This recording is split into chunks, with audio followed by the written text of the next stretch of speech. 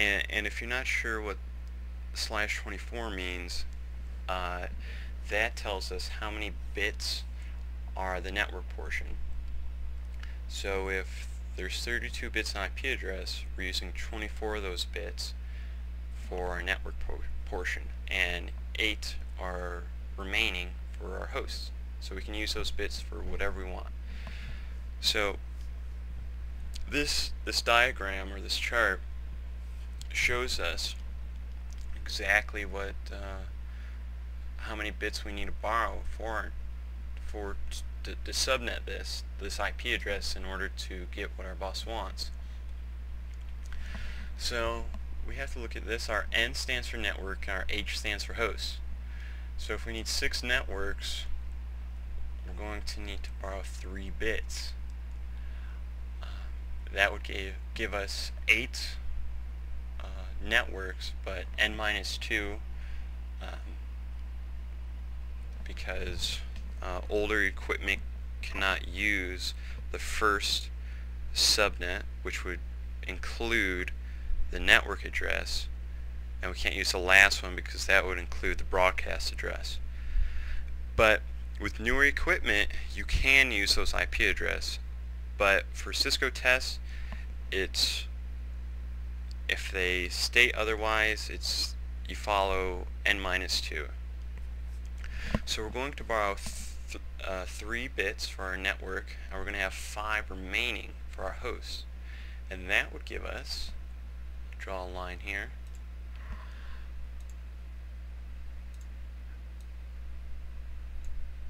that would give us 8 networks and 32 hosts. And that would meet our requirements. We would have a couple of IP addresses left over in each subnet, which is always good in case of expansion. And you can just easily add those new devices on your network without having to redesign everything. So now that we know that, we're going to start our network addressing scheme. Just make some room here. Okay. I'll just shrink this down. So we're going to be borrowing 3 bits. Oops.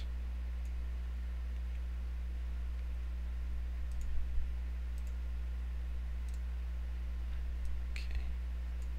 We're going to be borrowing 3 bits, and what we need to do is find our magic number.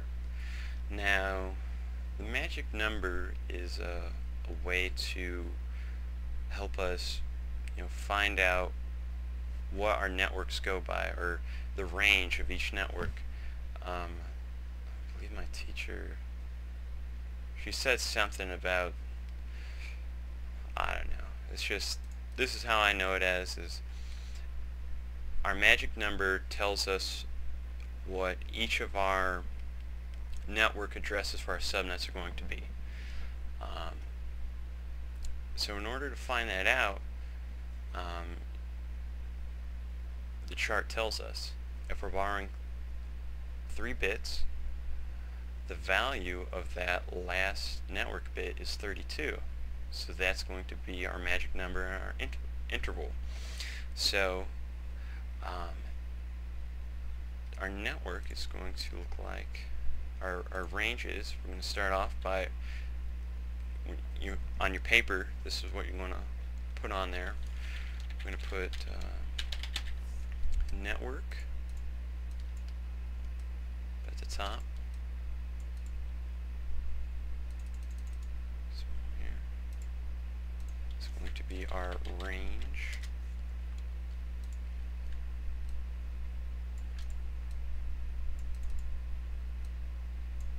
And then we're going to have our broadcast address. Now our broadcast address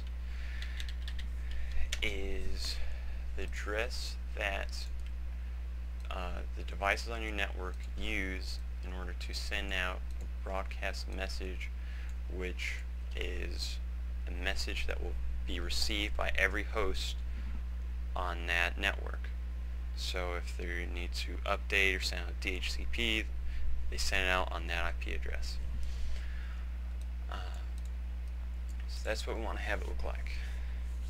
So now we're going to start off by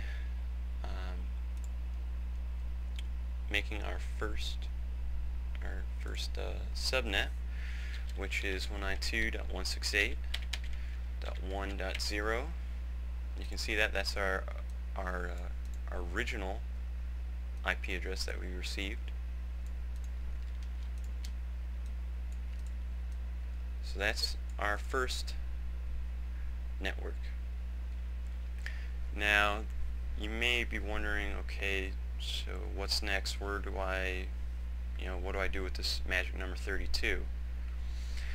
Well, our network portion of our IP address is 192.168.1. We can't touch that.